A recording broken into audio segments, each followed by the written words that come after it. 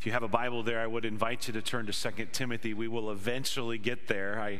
I warn you ahead of time. Typically, we get into the text fairly quickly in our sermons here at First Baptist, but that will not be the case this morning. We have a lot of ground to cover before we will reach that portion of my message this morning. Today, we, of course, start a new series, 5-part series that I have entitled Remembering the Reformation, Gospel, Truth, Reclaimed. October 31st marks the 500th anniversary of the day that Martin Luther nailed his now famous 95 Theses on the door of the Wittenberg Church. And while this historic anniversary was the impetus for the series, my goal is not to spark some new debate or spark some kind of debate about Catholics and Lutherans and the Reformed or Baptist. I realize that some might perceive it that way, but that's not the intent. Some might even perceive it as anti-Catholic. That is not at all my aim. Rather, my aim is to study the truths that were the core of the Reformation, while placing those in their historical and appropriate context. And so some of what I will share from a historic perspective may not be pleasant. You already heard some of that this morning, but history oftentimes is not pleasant. So my prayer is that everyone hearing or watching these messages, both in person as well as online, will do so with an open Bible and an open heart, and ask God to use His Word to speak to their hearts. Erwin Lutzer, in his great book about the Reformation, it's entitled Rescuing the Gospel, writes the following, quote, "When Martin Luther walked the half mile from his home in Wittenberg to the castle church, he was angry. He was about to nail a list of challenges against certain Catholic teachings to the church door, which also served as a bulletin board in the small town. He intended to spark a debate over the abuses that he believed existed in the church of his day," end quote. Perhaps the most or the worst of the abuses in Luther's mind was the sale of indulgences.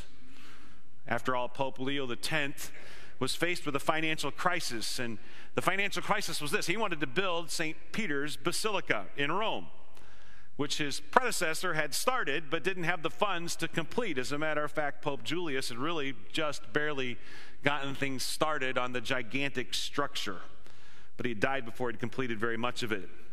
At the same time that Pope Leo X was faced with this possibility and this desire to build this ginormous basilica, an upstart bishop by the name of Albert of Brandenburg had hatched a plan that would enable Albert to purchase the powerful position of the Archbishop of Mainz, and would at the same time fill Rome's coffers, enabling Leo to complete St. Peter's. The plan was this: it was the sale of indulgences throughout all of Albert's territory. And in exchange for the flow of cash, Albert would become an archbishop. In simple terms, an indulgence was a means for a person to remove the penalty of sin or sins, and even possibly pay for all of their sins by purchasing an indulgence through a priest who became more of a salesman or a vendor than a minister, as you can imagine. And so the priests of the region were trained by Albert himself. They were instructed on how to sell the indulgences, and the prices were set in terms of what it would cost to pay for one sin versus what it would cost to pay for another sin versus what it would cost to pay for all sins. And as you can imagine, some of the people began to calculate how much a particular sin cost and whether then in advance it was worth going ahead and sinning. That's part of human nature, is it not? To really up the ante, one could even buy indulgences for the dead to free them from the fires of purgatory, enabling them to enter heaven.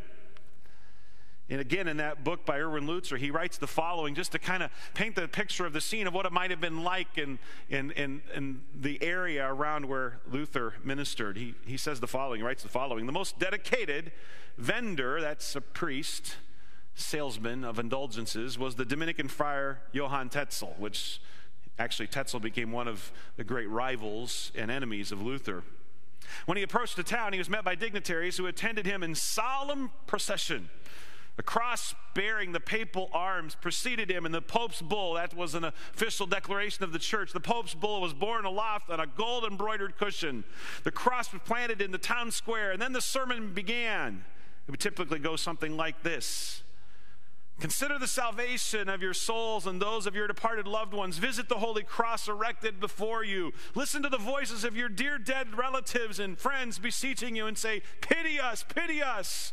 We are in dire torment from which you can redeem us for a mere pittance. Do you not wish to? Open your ears. Hear the father saying to his son, the mother to her daughter, we bore you, nourished you, brought you up, left you our fortunes, and you are so cruel and hard that you are not willing to, for so little, set us free. Will you let us lie here in flames? Will you delay our promised glory?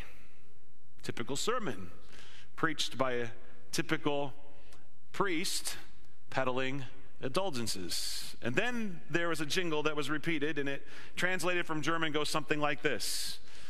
As soon as the coin in the coffer rings, another soul from purgatory springs. And that became the repeated phrase of Catholics of the area. The people of Wittenberg who bought these indulgences returned with pardons in their hands. They reported that the cross that Tetzel brought to the town square was of equal value to the cross of Christ. In fact, some people bought indulgences for sins that they had not yet committed but intended to commit.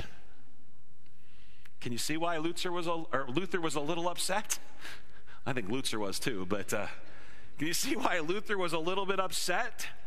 When he found out that the poorest of the peasants of his small town had spent perhaps all that they had in order to try to free their relatives from purgatory or to get themselves some kind of relief from the guilt of their own sin. And so he went to the Wittenberg Church door and nailed the 95 Theses where everyone could see them. But little did he know that what he intended to spark a discussion or perhaps a debate over the abuses of the church would lead to what we know today as the Protestant Reformation. And by the way, that's not just dull, dry history. It's so much more important than that. It's so much more important than just something that we would relegate to the past. And that's why I've entitled this message series, Remembering the Reformation, Gospel Truth Reclaimed, because that's what was at stake. And that's what continues to be at stake today. And so the Protestant Reformation, although we can date it back 500 plus years ago, is vitally important in 2017. It's important for at least a couple of reasons. Number one, it's important from a historical perspective. It's important historically. I mean, we've all heard the phrase, or perhaps even used it. It goes something like this: those who fail to learn from history are destined to repeat it. I like what Woody Allen said rather wryly. He put it this way: history repeats itself. It has to. Nobody listens the first time around. True, right? We must learn from history's lessons, and really studying history, church history especially, is studying God's history. Someone has put it this way: history is his story. It's the hand of God. It's what God has been doing over the course of time and in the context of people's lives. It's his story. And so it's historically important. And the more we understand yesterday, the more we will understand today. And so it's important historically. But it's also important theologically. It's important from a theological perspective. It's important from a biblical belief perspective. You see, the Reformation reclaimed scriptural gospel truth that had fallen prey to tyranny and to tradition. The gospel is and was vital to mankind. It's vital to mankind because the gospel answers questions of eternal consequence. Think about some of the questions that were a part of the debate of the Reformation. What's the basis for what we believe? Is it the Bible? Is it the church? Is it tradition? Is it the Pope? Is it councils? Or is it Scripture? What is the basis for what we believe? Or a question like, what must one do or believe to have their sins forgiven and go to heaven? Is that not a vitally important question? Questions like, what did Christ's death exactly accomplish? What is the nature and the authority of the church? And why do we exist? All of those were the questions that were being debated as a part of the Reformation. Do you see what's at stake? What was at stake and what still is at stake? Everything. I mean, eternal souls are at stake. If we get those questions wrong, the difference is heaven or hell. That's how important it was. That's how important it is to us today. If I can put it this way, that's a big deal. That's a really big deal. And so a Bible-believing Christian like you and like me, Bible-believing Christians should be well-versed in the doctrines of the Reformation because they are the core beliefs of our faith.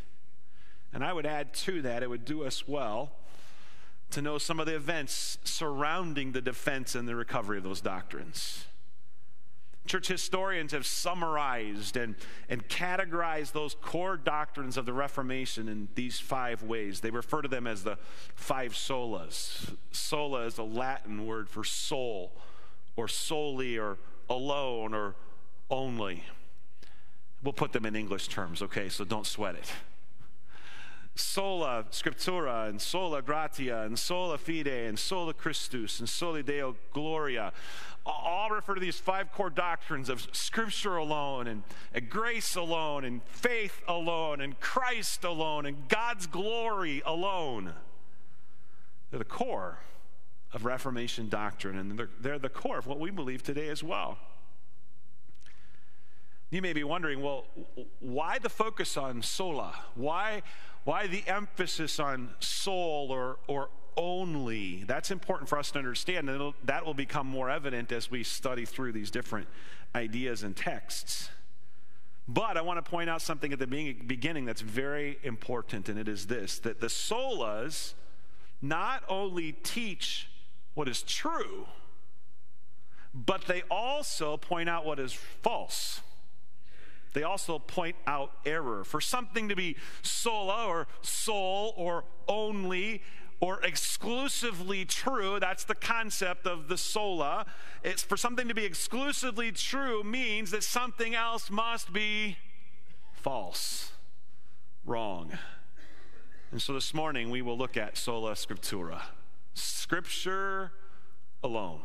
And I want you to think about 3 different ideas in relationship to Scripture alone, sola scriptura. 3 concepts. The first one is the idea. What exactly do we mean by this?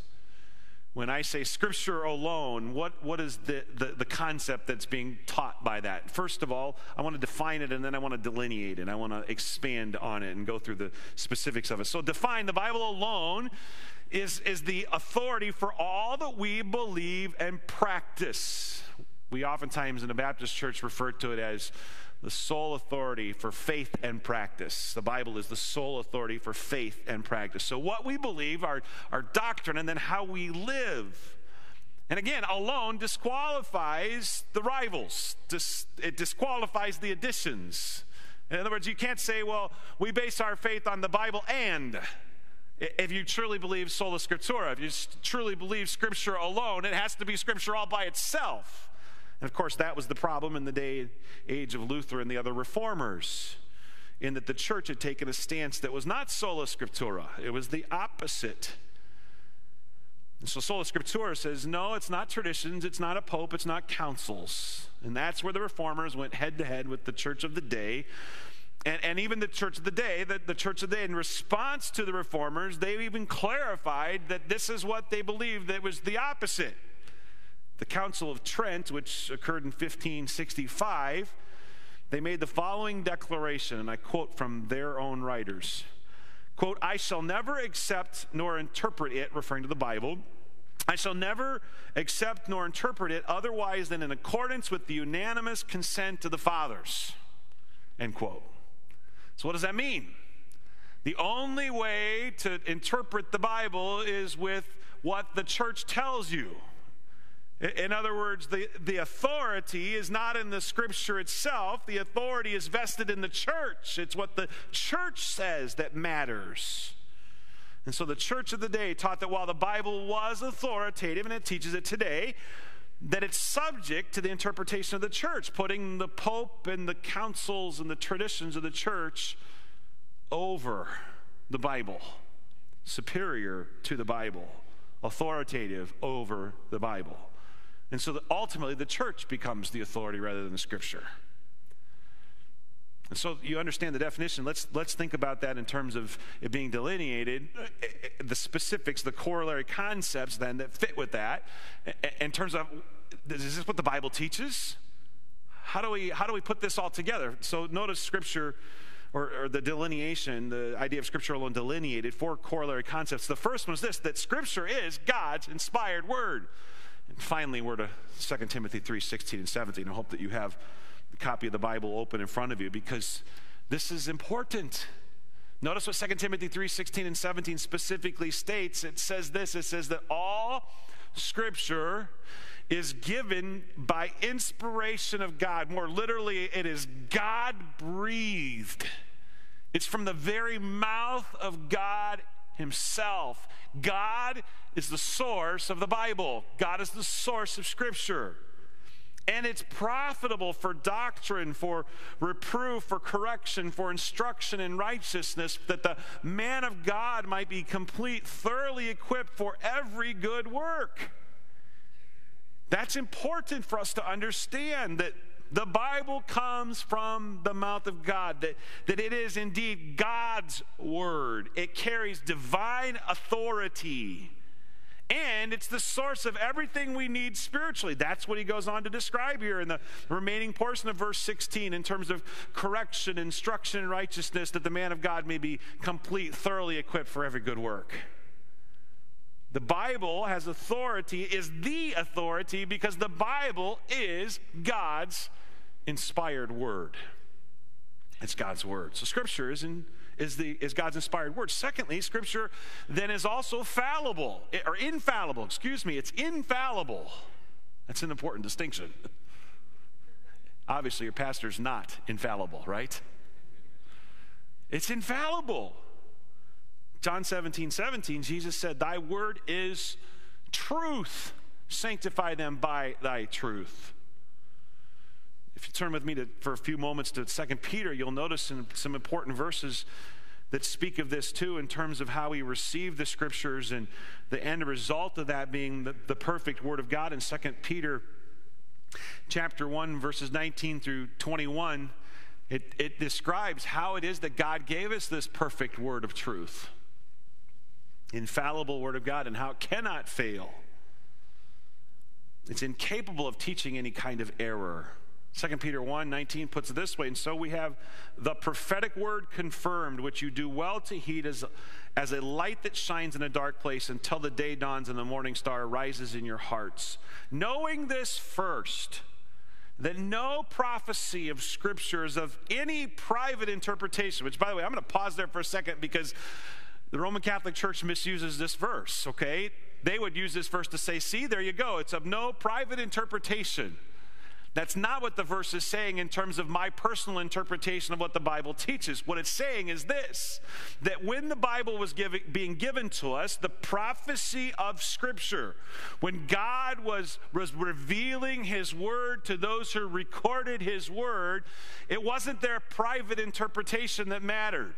It wasn't their thoughts that mattered. What mattered was God was superseding and enabling them to record perfectly what he wanted in his word.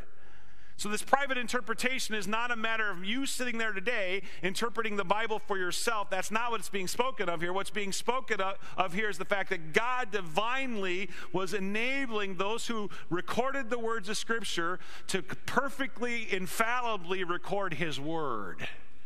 And that, of course, is described for us in how that happened.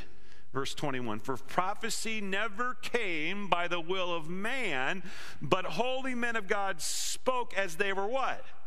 Moved by or carried along by the Holy Spirit. So God describes for us how he gave us his perfect word that we continue to preach and teach and study today. And so Scripture is infallible. It's incapable of teaching any kind of error because it is God's word. And this, again, is significant because the term infallibility by the Roman Catholic Church has been applied to the Pope. When he speaks ex cathedra on matters of faith and morals, he speaks, they would teach, he speaks infallibly. You see the authority conflict there between that? Which is it? Is it a man that is infallible, or is it God's word that is infallible? To believe sola scriptura is to believe the Bible is infallible, not a person, not a council, not a church. Scripture is infallible. Thirdly, Scripture is sufficient. If you'll turn to 2 Peter 1, verses 3 and 4, just to back a page or two in your Bible, you'll notice what it says there in terms of the sufficiency of Scriptures when it puts it this way in 2 Peter 1, 3, as his divine power has given to us all things that pertain to life and godliness. How would you categorize our lives? It's all there, right? In terms of everything related to life and to godliness, through the knowledge of him who called us by glory and virtue, by which we have been given, or by which has been given to us exceedingly great and precious promises, that through these you may be partakers of the divine nature, having escaped the corruption that is in the world through lust. And so he says, you have everything you need for life and godliness, and then he follows up with what that is. It's the great and precious promises of God's word. So the Bible has the answers. The Bible is sufficient. Sadly, even today, Christians run a lot of other places other than the Scripture to find the solutions to life's problems. That really is an inadequate faith in the sufficiency of Scripture. Scripture is sufficient. And then finally, Scripture is clear. Turn to 2 Timothy chapter 2 and verse 15. If you've ever worked in Awana or been a part of our Awana ministry, you should know this verse right off the top of your head, should you not? It's the theme verse of our children's ministry, 2 Timothy 2:15. The Bible puts it this way, study or be diligent to present yourselves approved to God, a workman who does not need to be ashamed. And then it's this next phrase I want us to focus on. It says this, rightly dividing the word of truth. That's a description of interpreting the Bible. And what it's saying there is that God intended it for you, God intended it for me to be able to interpret the Bible. In other words, somebody else doesn't have to tell us how to interpret the Bible. God specifically says that we're supposed to be diligent, present ourselves as approved workmen unto God, workmen who needs not to be ashamed because we are rightly dividing the word of truth. So the average person in the pew can understand the Scriptures. And again, that may just seem like, well, no, duh.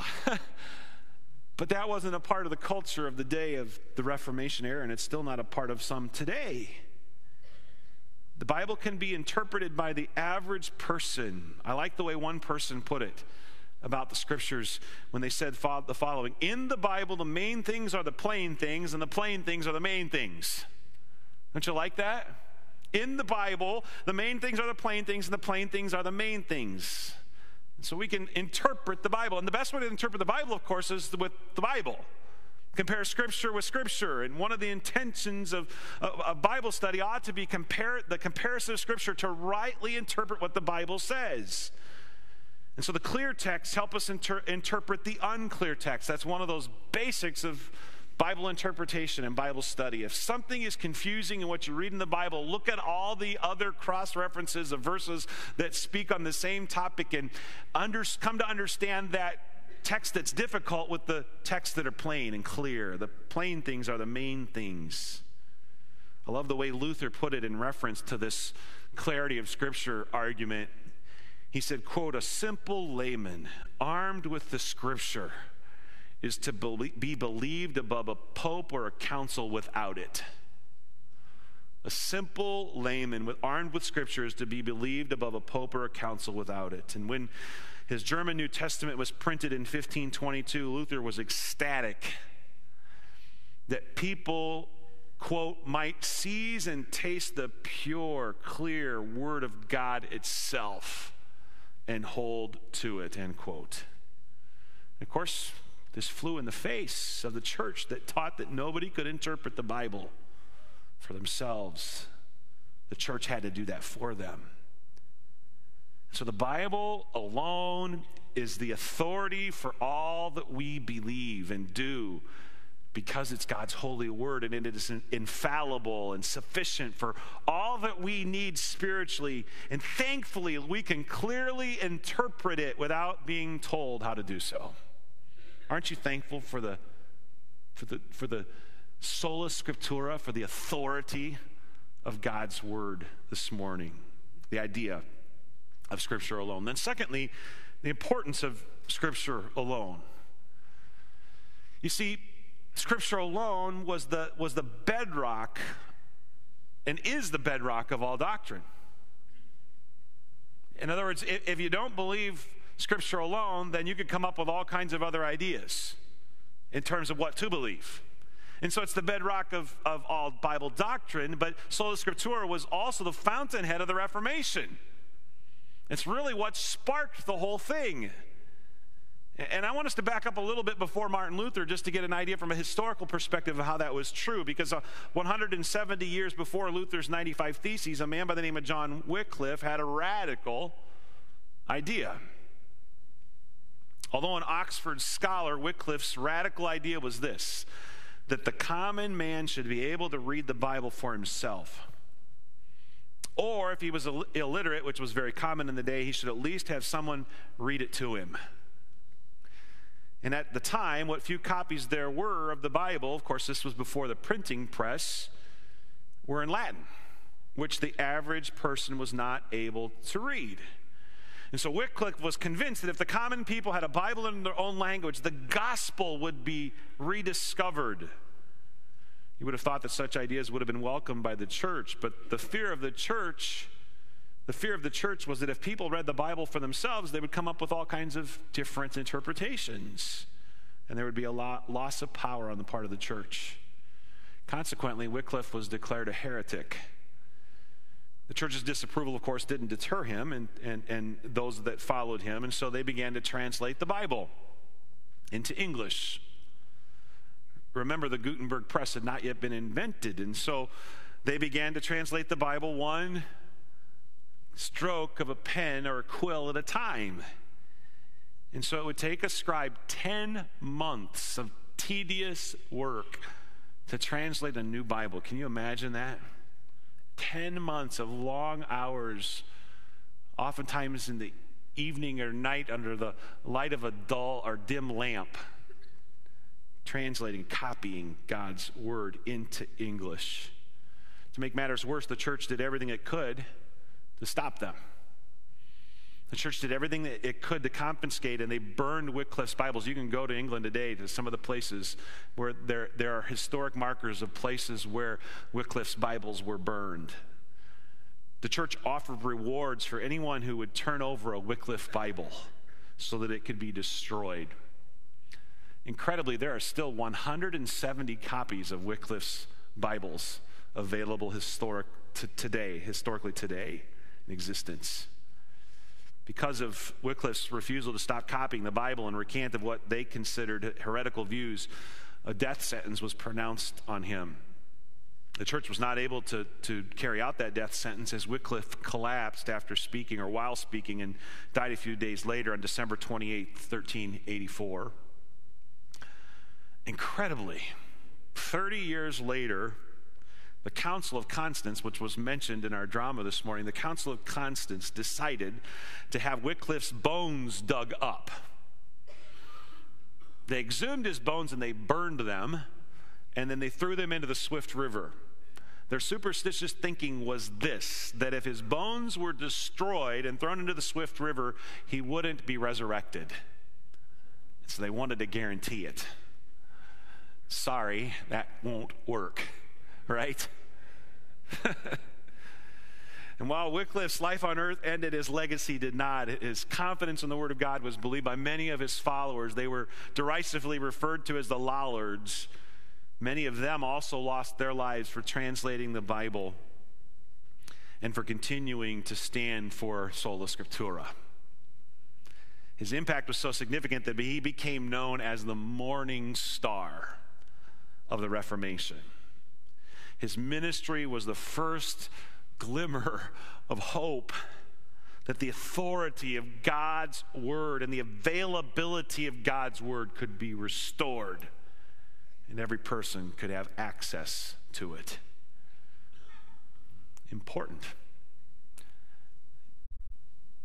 The morning star's light shined brightly, but not just in England.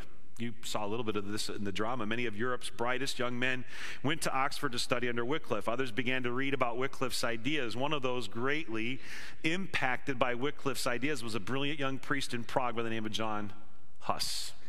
Huss caused quite a stir from the pulpit of his Bethlehem chapel as he preached against indulgences and the doctrine of relics, which is a doctrine where you would pay to see or touch something that supposedly once belonged to a saint or a martyr and receive some sort of grace or blessing as a result of paying to do so. He preached against those. And to make matters worse, he preached that the Bible, not councils, traditions, or the church, was the authority for faith and practice, and that it ought to be available to everyone. Sounds a lot like Wycliffe, does it not? And as a result, he was banned from his pulpit by the Pope and eventually excommunicated by his archbishop. Despite these efforts, growing crowds in Prague would turn out to hear him. And when Pope John the 22nd issued a papal bull, which is a papal decree, offering full forgiveness of all sins for those who would join his army to defeat the King of Naples, the people of Prague, influenced largely by Huss, publicly burned the decree. They wouldn't have anything of it. That's what they thought of indulgences. But Pope John the 22nd fought back. And really, he put the people of Prague to a test.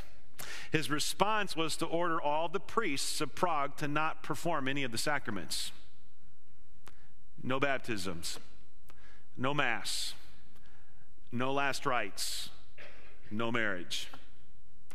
Because the people of Prague still largely believed that the sacraments were the only means of grace and the only way to avoid hell, they turned on Huss and appealed to the Pope to restore the sacraments to Prague. Huss escaped Prague, but was eventually tried, and as you had depicted before you this morning in the drama, burned at the stake. He was convicted of sola scriptura, really. He was convinced of it as well. Years before his death, he said, "I have said that I would not for a chapel of gold recede from the truth. I know that the truth stands and is mighty forever and abides eternally." As those who would execute him were preparing the fire for his death, Huss was asked one last time to recant, and he replied, quote, "God is my witness that the evidence against me is false. I have never thought nor preached except with the one intention of winning men, if possible, from their sins. In the truth of the gospel I have written, taught, and preached, today I will gladly die," end quote. And as he was being burned, his final prayer was a song that he didn't finish this side of heaven. I think he finished it in heaven. Perhaps. His song, while he was being engulfed in the flames, was, quote, "Christ, thou Son of the living God, have mercy on me."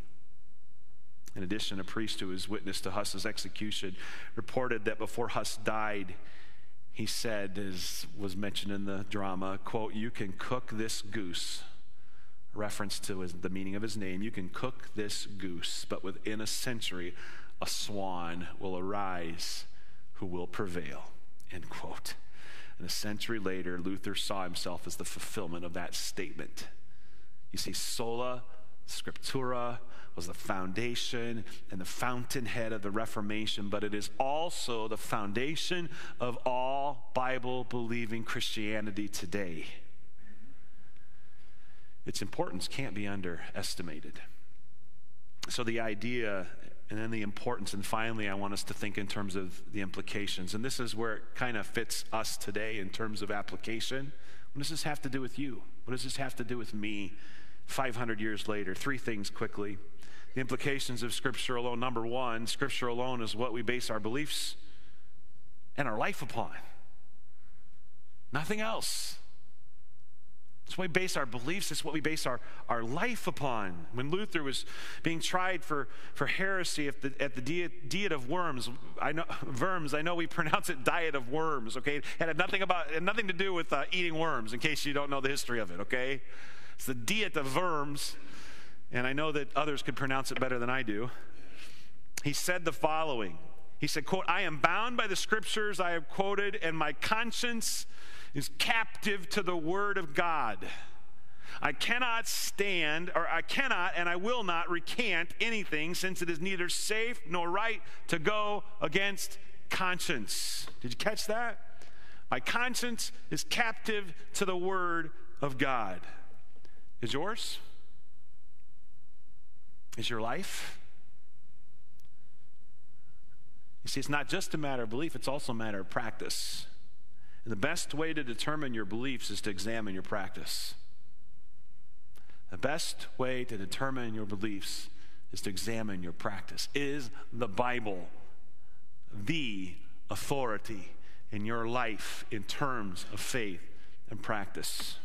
Scripture alone is what we base our beliefs and our lives upon. Secondly, Scripture alone is what changes lives. I won't have you turn there, but I'll just read it to you very briefly for sake of time. I trust that you are familiar with this powerful verse, or these powerful verses that are found in Hebrews chapter 4.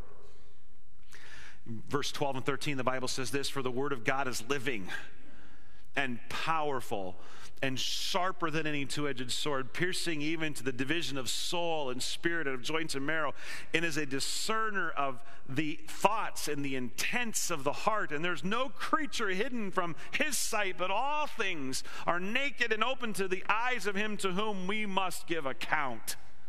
Where's the power? It's in the Word of God. What changes lives? The Word of God. What builds churches? The Word of God. The Word of God is solely capable of doing the work of God.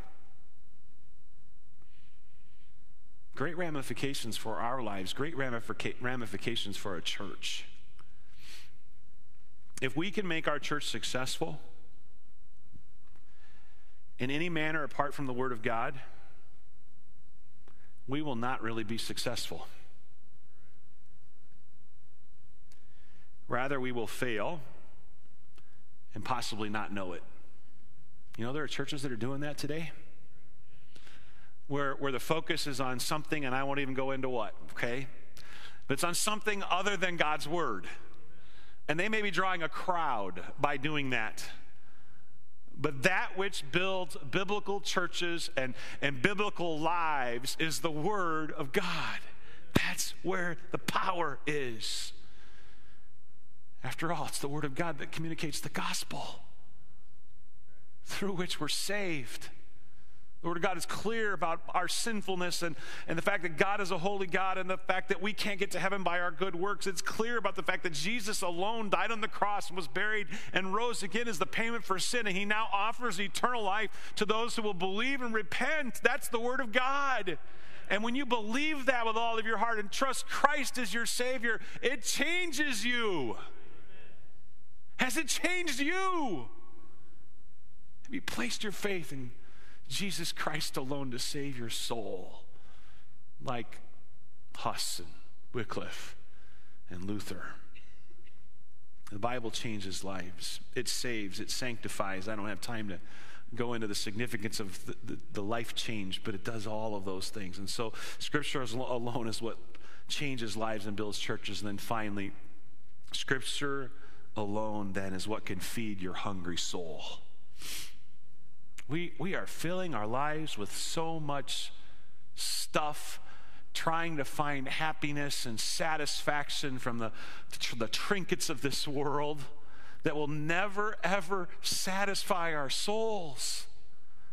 And what does 1 Peter 2 say? It says, as newborn babes, like a newborn baby, you desire the sincere milk of the word that you may grow thereby.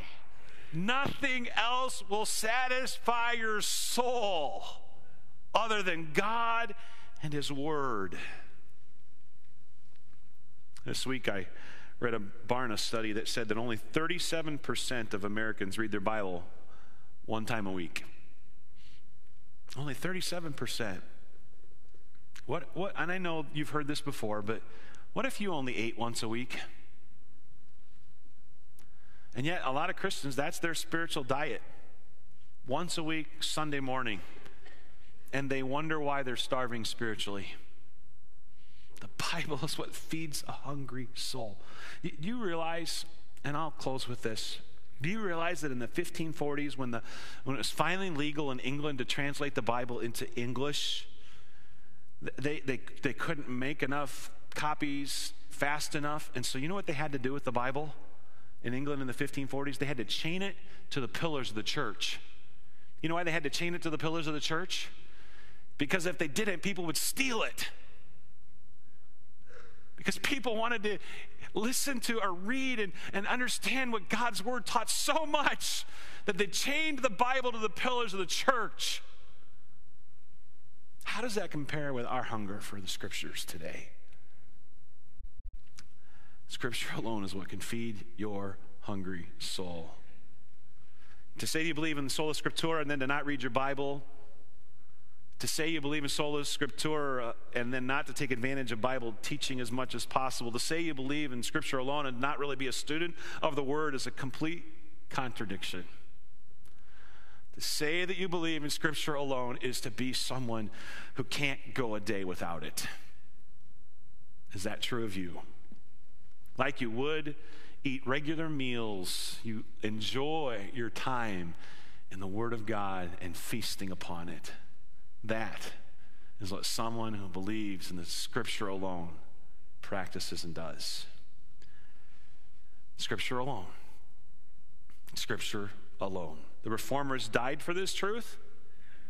They became the fountainhead of the Reformation, and while we may never have to die for it, God does call us to live for it and to live by it. Let's pray. Lord God, that is my prayer, that we would indeed live for your word and live by your word. I pray today that our passion for the word of God has been kindled